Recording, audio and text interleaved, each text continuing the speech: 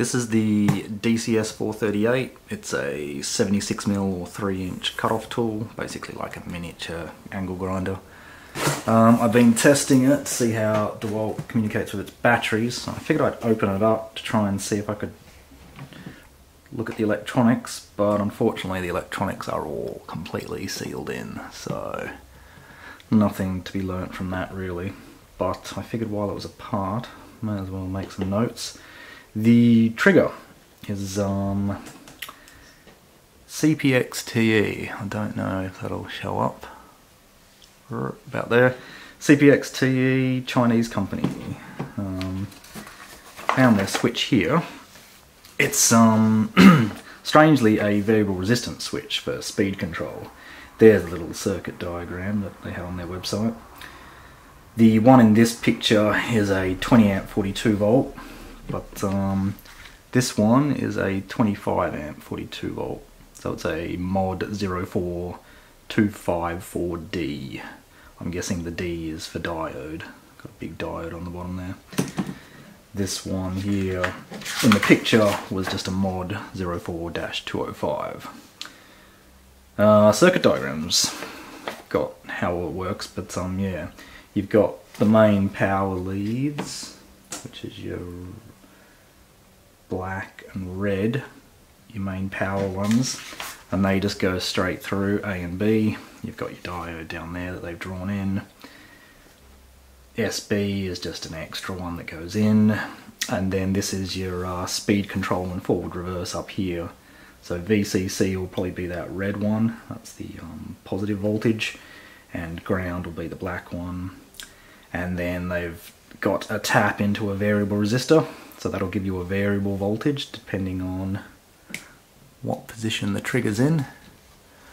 And then your forward and reverse is a switch, and that's this little guy up here. And that kind of makes a path to ground, and whichever one is floating, then you'll be able to tell if it's in forward or reverse. Interestingly, on same company's website, they have a motor controller, BLDC motor controller.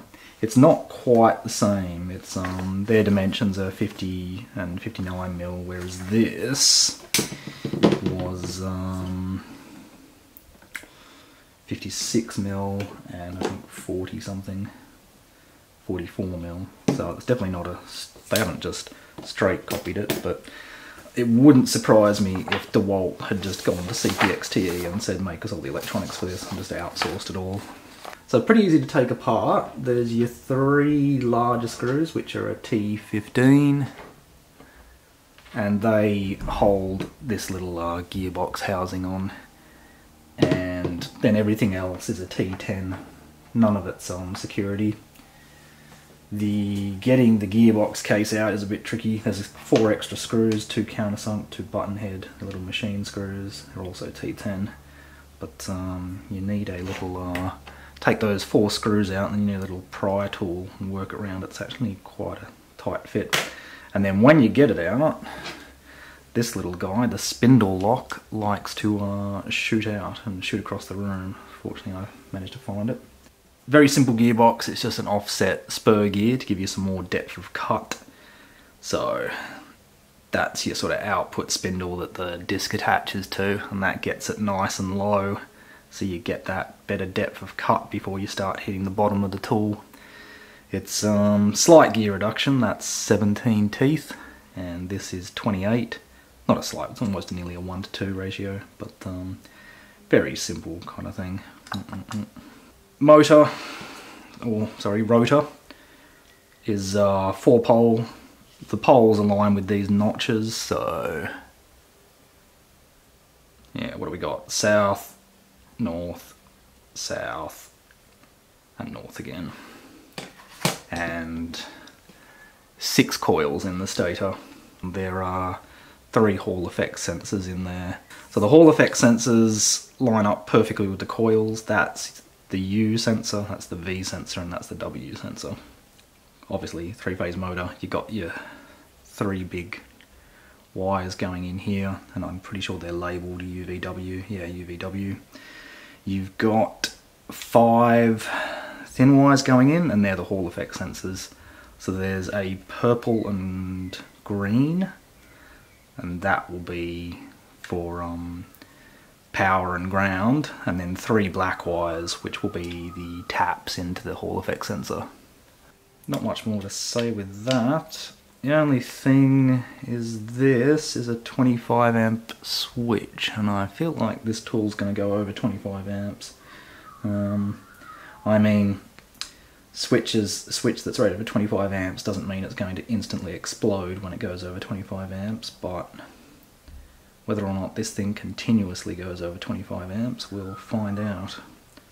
Oh, and then I guess one last little thing, the rotor, don't know how well it'll show up.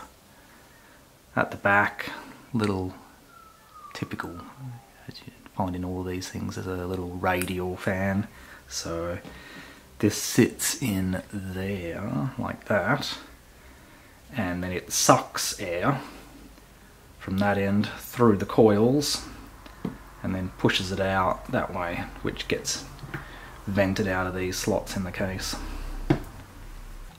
There is one extra little trap taking it apart. They've got these little security stickers. This one here went on the base. I was able to get that off fairly easily with some isopropyl, so I should be able to get that one back on. But this one here, which sits on top, even with isopropyl, I made a mess of it. You can see through it.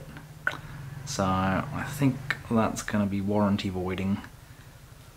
I know people in America have their whole right to repair and that, but I don't think we get that in Australia. Break the stickers and you lose your warranty. So here I'm just doing a quick power test to see how much current the tool draws. It's 4.5 amps with no load, and then typically it's more like 10 to 25 amps. Remember, the trigger was about 25 amps rating, and we're going to go much higher than that, but to be honest, I think it's probably fine. You can go past their ratings and these things will be able to handle much more than what they actually say. Here I'm taking it to well above 40 amps pretty steadily, and the tool's not really bothered by it. And for the final test, I push as hard as I can slowly and get it up to 80 amps, and that's when the electronics of the tool are saying that's the limit, I'm not going to go past 80 amps, and cuts off.